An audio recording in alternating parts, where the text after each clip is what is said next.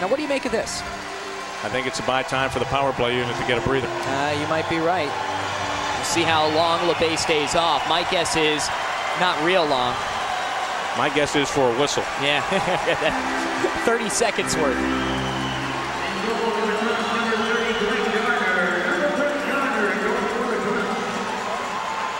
That's exactly what I think is going on right here. Well, if that's the case, then Gary Agnew, give him a lot of credit. Although I see Labbe going back to the dressing room, so he may be going back there to grab himself a sip of water, too.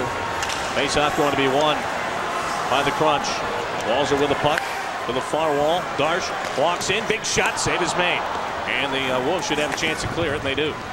Under a minute to go on the power play chance. Greg Gardner is back today. His grandfather passed away. He wasn't here on Sunday, as Labbe was backed up by Pascal Leclerc. And guess what? There's another penalty upcoming against the Wolves. And a smart play by Walzer. He throws the puck down the ice, puts it on the goaltender, and we'll have goaltender interference called against the Chicago Wolves. Greg Gardner comes in. He could be part of one of the bigger plays of tonight's hockey game.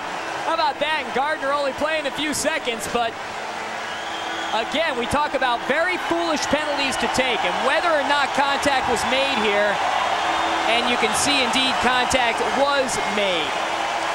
So Ben Simon, a guy who kind of like Lassard is no stranger to the goonery, finds himself in the penalty box, and a huge scoring opportunity right now for Syracuse. A two-man advantage for the next 35 seconds. You got to get one on this.